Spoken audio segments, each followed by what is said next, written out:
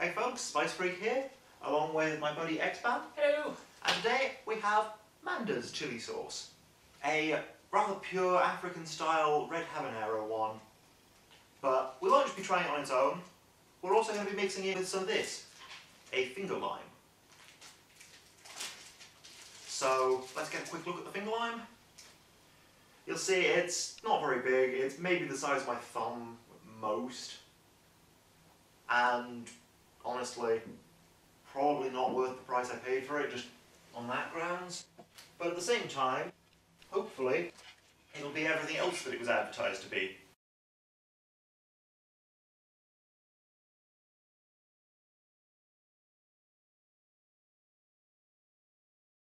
So if we cut this open, some of the juice escapes sadly, but if you look at that, It looks very lime-like. you can see, yeah, it looks like a lime inside, but you can also kind of see that the segments are a bit more pronounced. Those tiny little juicy things Oh yeah. are a little firmer and actually like caviar, almost. Ooh. Which is what gives this its nickname of the caviar lime. Just try one of them now, see what you make of it. I definitely think it's as it was described. It's sort of lime meets grapefruit flavour. Yeah, exactly. So, Very, very, very strong. It's not just something to say more. back in a moment. So, a couple of skull shot glasses. Chug a bit in both. Should give us a shake first in case. Don't want to just get the juice on top. Yeah. Come on. You can do it, Sauce. Do you want to bring the milk up? Yes, if you get your milk at the ready. Because there's a decent chance we'll want a little bit. Yeah. From with that amount of... Well, we're not just going to shot this, but...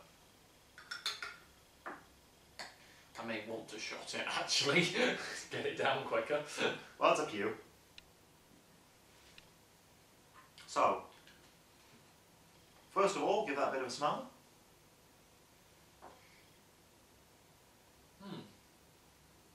Very... I'm definitely getting a very citrusy... Perhaps. I'm thinking it, well...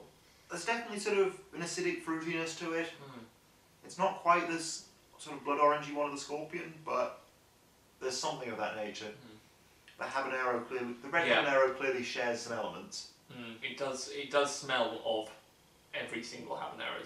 Yeah. Every single habanero is also. It's also to me got a little bit of sort of almost funkiness to it, which I'm not particularly keen on.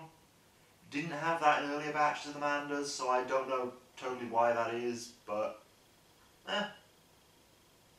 I stick my finger in. I'm going to use my pinky because I don't want to get my main finger that I use for cutting my contact lenses. Oh yeah. Don't want to do that again. Don't ask, long story. You've seen it. Ish. It's the back of the throat, but then it doesn't last long. No. It's got a good sort of stinging habanero type heat. It's a nice 4 out of 10, I think. Yeah, I'd say comfortably that. It's not crazy hot, but it is the extra that it says on the bottle. So, grab your half a finger lime and squeeze it in. Oh, squeezy. Oh, there, it's coming in an old mass. Hopefully you can keep from bursting most of the bubbles, so we can get a real idea of what this brings to the sauce. Anyway, these are a late autumn fruit, but in Australia, so they normally fruit about May kind of time. I don't know how we've managed to get them now, but I'll leave a link to where I bought them in the description anyway. But as said, they were a bit expensive for the size they are, so unless they're absolutely fantastic in here, I probably wouldn't recommend it. Apparently they're absolutely gorgeous on sushi. Okay. Or just if you want a vegan equivalent of caviar. I can imagine they'd be quite a good condiment with sushi. Yeah, but let's see how they go mixed into a condiment. This is, the idea here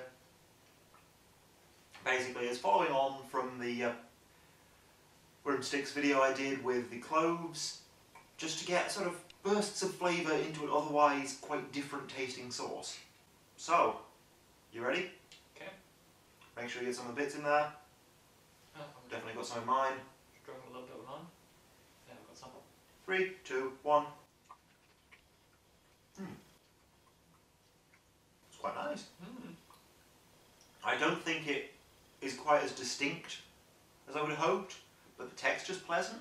And it definitely brightens up this sauce, removes that sort of weird funk from it, and just generally fits in really nicely. I feel the same about that. So finger lime, great flavour, but the bits aren't as obviously dotted throughout as I would have hoped. So it's not going to make a sauce with sort of bursts of flavour, it's just going to flavour the whole thing throughout and be pleasant. So I'd say, were these available at a sensible price, they'd go great into a sauce, just to liven it up with that sort of grapefruity, limey citrus. But they're not nearly as special as I'd hoped. I do like the texture it introduces though. Yeah. Myself. It gives it kind of a little bit of a crunchy mass-like feeling, which I quite like. Yeah. It's a fun experiment. I'd say it's rather more successful than the last one. So you don't need to see us eat all of this. We'll be back for another video soon. Yeah. In the meantime, like this one if you've enjoyed it. Comment down below if you feel like it, and if you have anything you want to ask about this, or if you just want to say hi. And yeah, subscribe if you want to see more, and next time we'll probably be in a lot more pain than we have been here. Yeah. Bye. Bye.